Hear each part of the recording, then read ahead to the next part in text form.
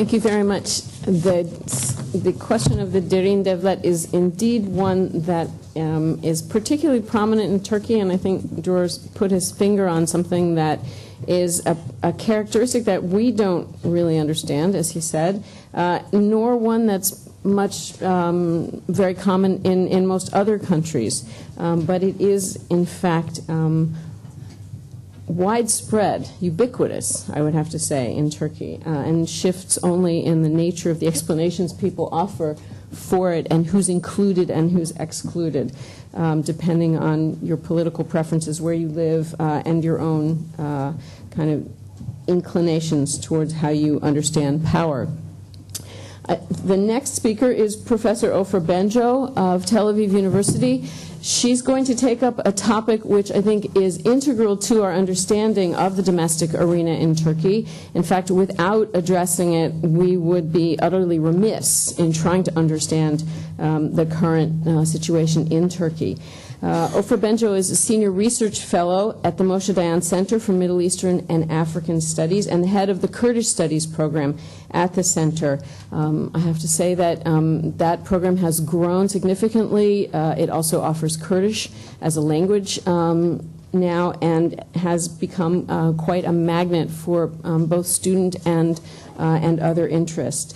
She's Professor Emerita in the Department of Middle Eastern and African History at the university, and her special fields of interest and expertise are Middle Eastern history, the modern and contemporary politics of Iraq, and the Arabic language.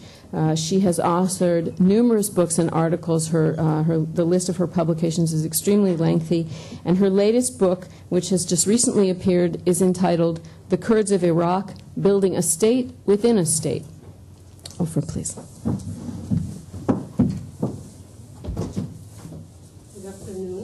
Can you hear me? Okay. If you follow Prime Minister Tayyip Erdogan's declarations about the Kurds, you would be very perplexed, because one day he declares one thing, the other day he declares something different. One day he says that he is willing to meet even with the PKK, and the other day even recently he said that he's going to maybe start again the death sentences against the terrorists, namely the PKK and Kurds who are being associated with the PKK. So under the AKP governments, we can say that the Kurdish issue became multi-dimensional, full of paradoxes, and much more complicated than any ever time in the past. And the question that I need to ask today is, what are the causes for these contradictions and these developments? What are the changes that the Kurdish camp itself has undergone, and what are the ways that the AKP tried to cope with the problem? We can say that in the last decade, conversions of internal and external developments came together to catapult the Kurdish issue into the center of the Turkish politics.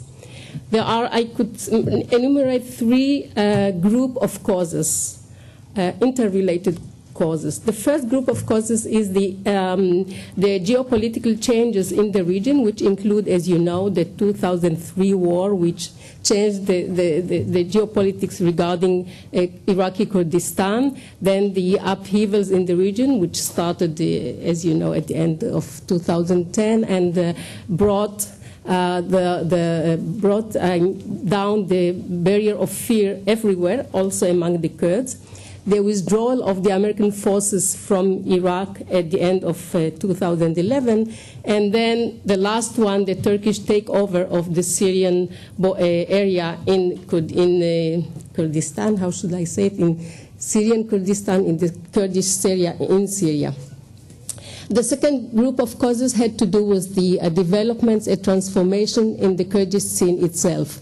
If we were talking until, let's say, 1990s about terrorist groups, we are now talking about a strong national movement which has taken two moves, we can say, two trends. The first one is the violent one, which is led by the PKK. The other one is the non-violent one, which is very interesting and which is really much more difficult maybe to cope with. And we are talking about what we can say a non-violent a la Gandhi style of hunger strikes. You know, now there are some maybe hundreds of Kurds are under strike and belong other people as well. So this kind of thing which has happened is changing altogether the situation in Turkey. The third group of causes is the changes in AKP itself, its own policies and its own constraints, which really made it very difficult for it to cope with the problem. For example, the decision of the AKP to withdraw and not to allow the allies to launch the attack on Iraq from Turkey's land enabled the formation of the Kurdish area in Iraq, and from there, you know, the Qazi state in Iraq. The other things which the AKP has done, which also complicated, is the opposite one is the drive to join the EU, which then again forced it to do certain, or moved it to do certain moves towards the Kurds, but at the same time there were other considerations such as which took place lately, and this is the need to deal with the ultra-nationalist vote and to take them into their camp. So all these policies were fraught with contradictions and paradoxes, and I will talk about these paradoxes right now. The first paradox is that domestically the AKP governments exhibited greater liberalism and openness toward the Kurdish issue than any other government before. Yet the PKK's challenge has been, and the national movement as a whole, were solidified under the AKP, especially in the AKP's third term. The second, externally, the AKP was adamantly opposing the KRG, the Kurdistan Regional Government, but at a certain point, by the end of its third term, it has become the greater supporter of the KRG, which in this way it contributed willy-nilly to the contagious effect of Turkey's Kurds. Of the Kurds in Iraq on Turkey. On another front, one of the motives for the marriage of convenience with Syria, with Bashar al-Assad, was the need to curb the PKK, but it turned out that by this time, of course, as you know, Turkey is leading the anti-Assad campaign, but by this way it opened another Kurdish front from the Syrian, in the south. Finally, one of the objectives for the rapprochement with Iran was the need to coordinate policies vis-à-vis the Kurds in the entire region, but the estrangement between Ankara and Tehran, especially in the last year, has revived again Iran's support to the PKK. In short, we can say that Ankara is encircled now by a Kurdish problem on many fronts, where the internal and the external became intertwined. Indeed, the AKP has had to devise different strategy to each front, which made it much more difficult to cope with the problem. And we can say that Turkey had to differentiate between good Kurds and bad Kurds, good Kurds in Turkey and itself internally, and good Kurds in Iraq and bad Kurds in Syria. So it makes it much more difficult. But the problem about these fronts is that it is no longer separable. These fronts are no longer separable as we knew them in the past. Yes, there are borders, but the synergic influences between all the Kurds is much stronger than any time in the past. In the 1990s, there were two domestic issues which fueled Turkish threat perception, and this was Islamism and the Kurdish problem. But by the time when AKP reached power, so the Islamist problem disappeared altogether, threat disappeared, and we have remained with the Kurdish issue. This is why when the Kurdish issue flared up in the mid-1980s, it was still perceived as a terrorist problem that should and could be solved by force of arms. But as I said, this terrorist problem has metamorphosed into a national movement which had impact on the entire domestic scene, politically, economically, and socially. And moreover, it proved to be the Achilles heel of Turkey, where all the neighbors who wanted to to manipulate the Kurds with the view to destabilize Turkey. So what were the AKP strategies for coping with the problem? Ideologically, it's very interesting. The AKP sought to engage the Kurdish rank and file by appealing to the Islamic bond of solidarity. And one of the things, for example, that it sent 10,000, no less than 10,000 imams to the Kurdish area to preach in Turkish to the Kurds. Economically, the AKP encouraged investment in the underdeveloped Kurdish eastern part and opened new opportunities for Kurdish businessmen. But by now we know that actually it was more a lip service kind of, because the region remained the most underdeveloped area. Politically, the most important thing was the açılım of 2009, the Kurdish opening, which appeared promising as it promised to solve the problem peacefully. But again, as in the other cases, it turned out to be just a promise. But the point is that all these developments left the impression that AKP had managed to do well with the Kurds as well, because in the last elections, most of the Kurdish votes went to the AKP. But still, shortly after this impressive success, a combination of internal and external factors acted in tandem to eclipse the AKP's gains.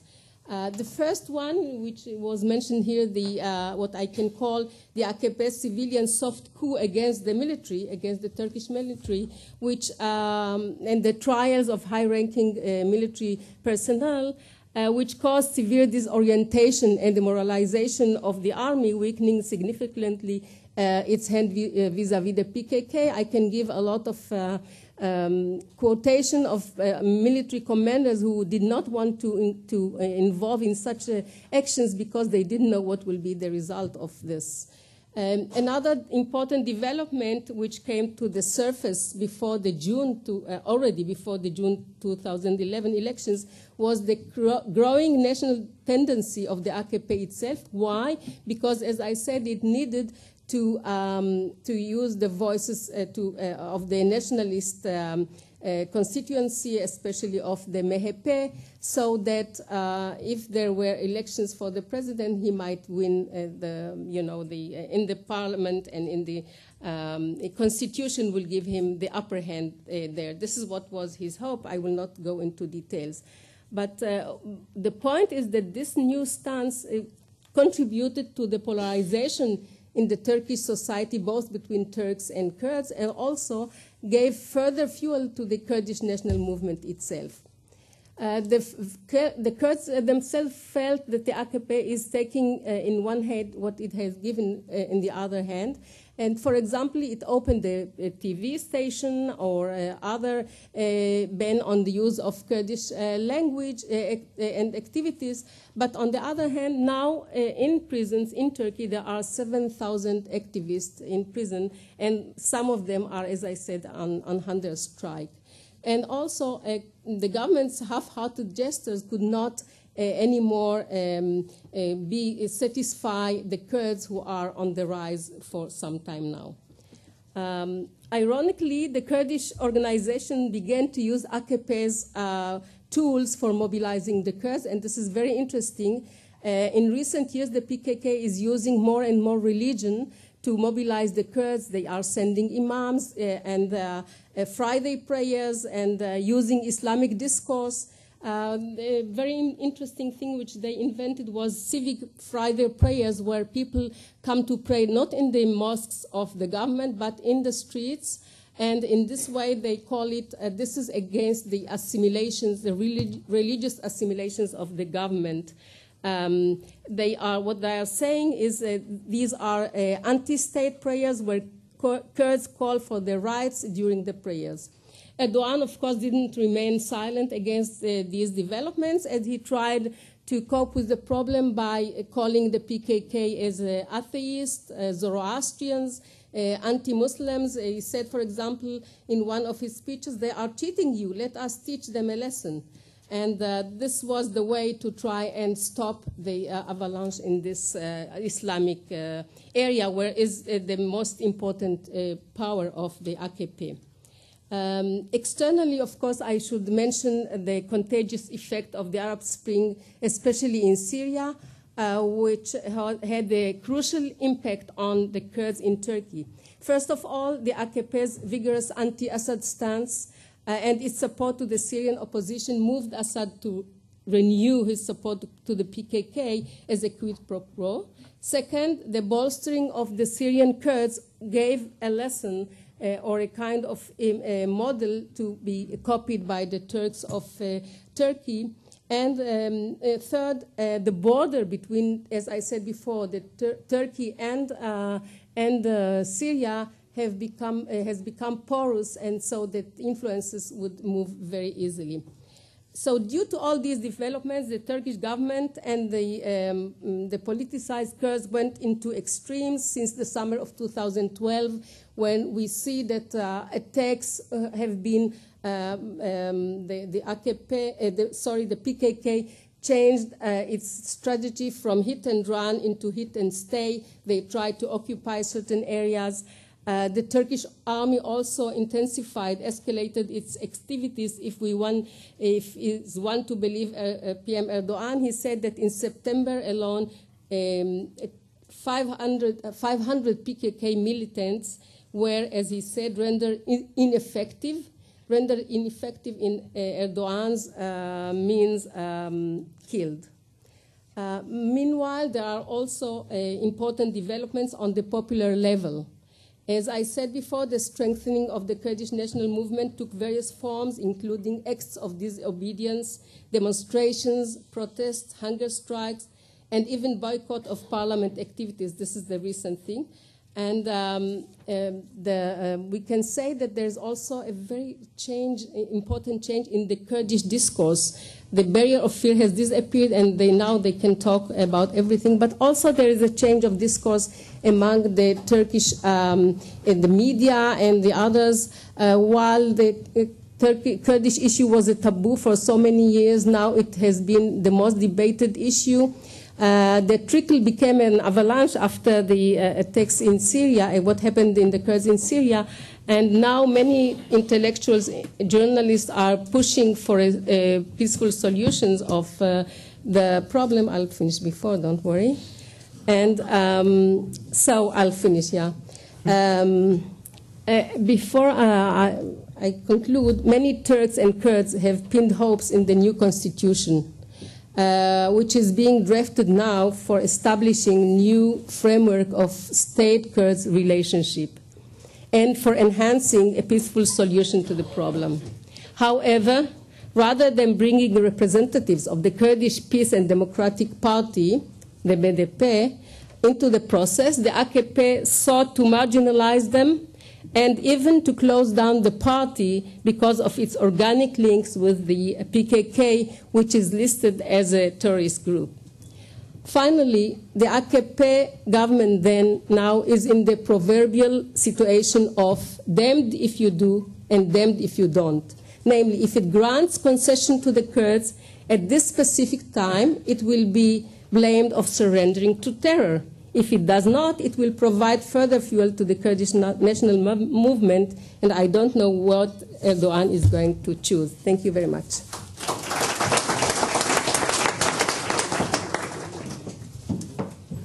you very much, Ofra. I think that there are a few people who could do justice to the complexities of the Kurdish issue.